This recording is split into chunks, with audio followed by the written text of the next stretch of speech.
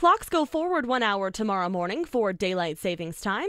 Well, this leaves most people excited since winter will soon be over. Studies have shown that the transition can disturb sleep patterns and make individuals more restless.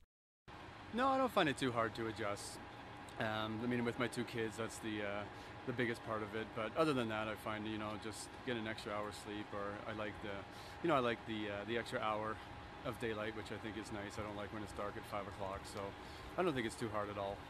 I guess more in the morning, waking up because the sun's not there. But the knowledge of knowing spring is on its way that's great to change the clock. Personally, I don't. No, I don't think so. It's more just my kids' schedule, and So yeah, I guess in a sense I find it hard because I'm dealing with them. But yeah. So how do you cope with your kids trying to adjust to it? We've tried different ways. Getting to bed earlier doesn't help.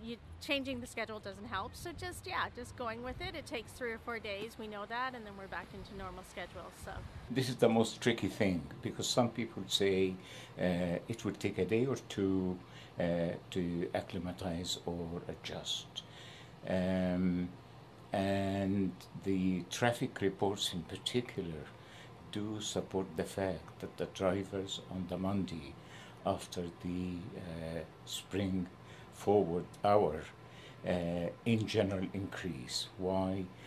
Because the drivers have been deprived of 1 hour of sleep. Dr. Tadros tells 570 News research has demonstrated that it could take up to 6 to 12 weeks for some people to fully adjust.